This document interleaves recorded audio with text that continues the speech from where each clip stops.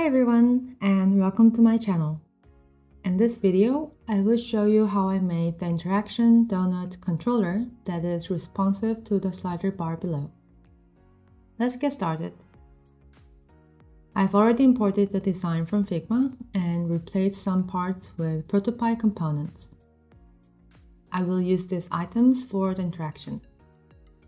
I used these text layers for the minute and calorie text to make it responsive. And I use these two slider components here.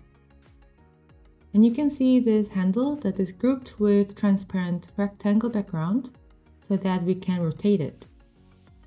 And the minute background layer is just here to be above the ring for the shadow effect. Now, if I turn off the handle, you can see that there is this circle, ring border circle, that I used to make a radius for the starting point of the ring. You'll understand it later. Here comes the important part. This is the half ring masked by the half rectangle. When I uncheck the Use as Mask from the ring mask right layer, you can see that the ring half right layer is invincible from the left side in 180 degrees.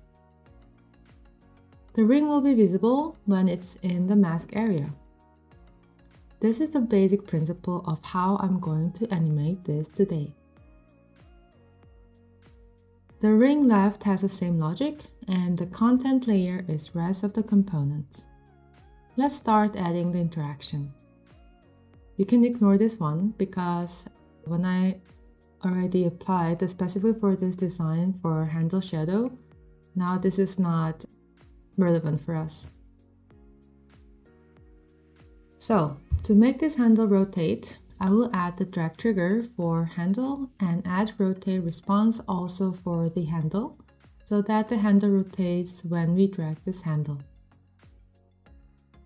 Now let's make the handle responsive to the ring. I'm adding the chain trigger for handle rotation. Then I'm adding the rotate response for right mask and chain the rotation of handle from 0 to 180 rotation. Next, I'm chaining this to the rotate of ring mask from 0 to 180 degrees, which will rotate to left direction with this left button.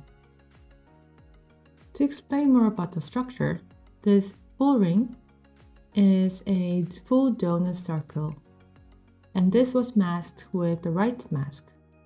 So you can see only the half of the circle. Then this half ring is masked again with ring mask right on the right side. So when the handle rotates from 0 to 180, the ring mask will rotate from 0 to 180 degree and reveal this half left ring with the handle. The same logic applies to the left side.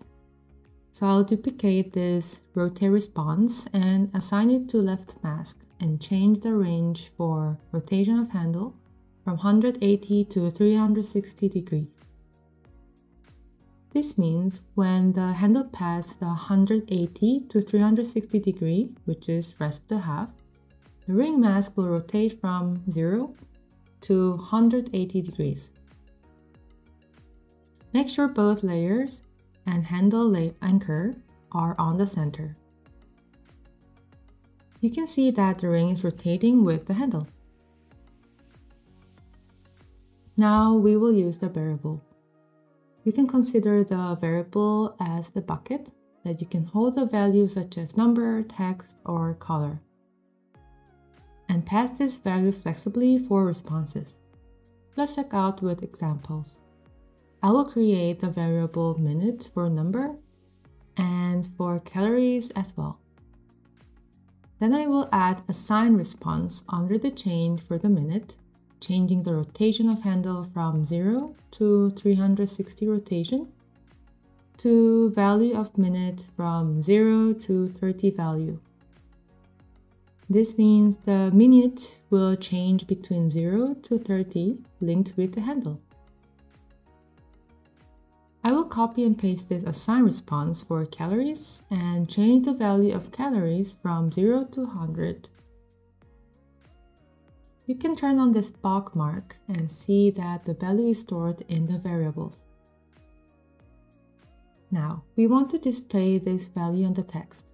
To do that, I will add a new detect trigger for minute and add the text response for the minute layer.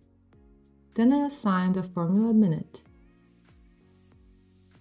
To round the number, I will add the math function round. You can check out more functions on the ProtoPie website.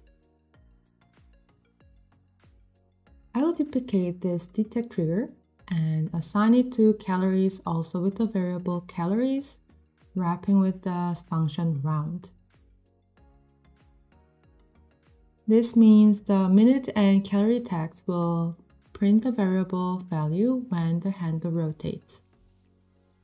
You can see that in the preview, the minute moves between 0 to 30 and the calories from 0 to 100 with the handle.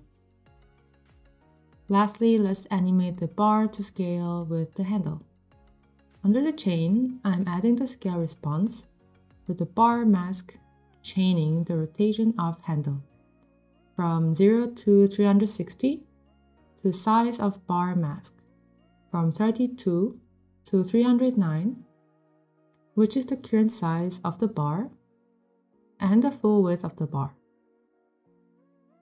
Then I'm adding the move trigger for slider handle chaining, move from current position to the end, which is 33 to 310x position that is chained with the handle.